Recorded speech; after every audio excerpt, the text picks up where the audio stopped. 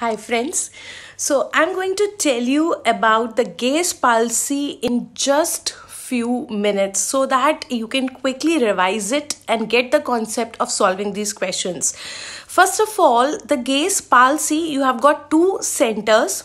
For the horizontal gaze, it is the PPRF, and for the vertical gaze, it is your rostra, interstitial, medial, longitudinal fasciculus.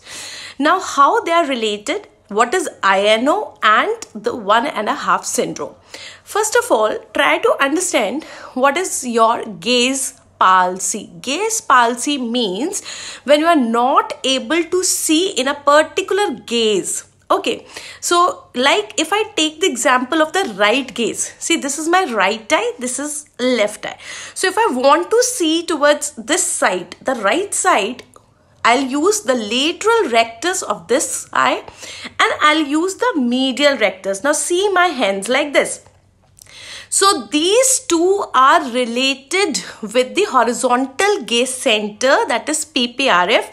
Now see this, how it is related. So lateral rectus is connected with the PPRF. Okay.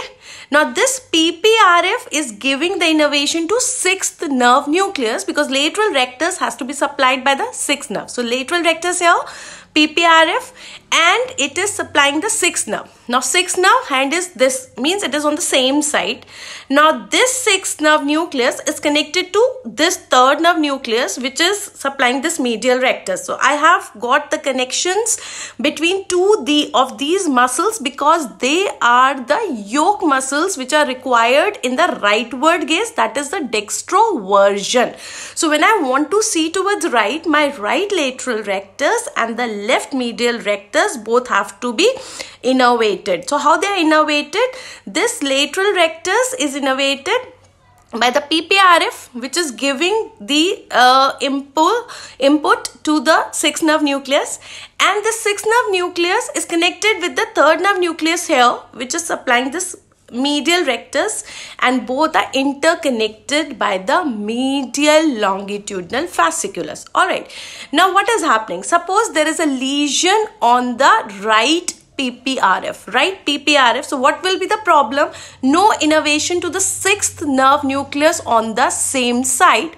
So this lateral rectus gone.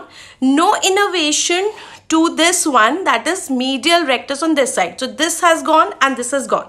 Now if I have the problem with the same side medial longitudinal fasciculus also, then what I'll get? I'll get the same side adduction deficit and the other side abduction nystagmus. Now if you see what are the movements that are gone, because of this PPRF, the same side abduction movement had gone, other side adduction movement had gone. Now due to the medial longitudinal fasciculus, the same side adduction also gone, and you are left with the abduction nystagmus. So this eye, this and this whole gone, and this eye, this is gone. So what you are left with, just the contralateral abduction along with the nystagmus. This is called as a 1.5 syndrome because this eye, both the movements are gone. This eye, only half of the movement is gone and only this is left. So this is the simplest version of the gaze palsy, INO and 1.5 syndrome. I think before doing such questions, you can justly quickly see this video and get a quick recap and get all the questions done of the gaze palsy. Let me know how did this video helped you, and also please suggest me what are the next videos you want to make me. Thank you. Happy ophthalmology.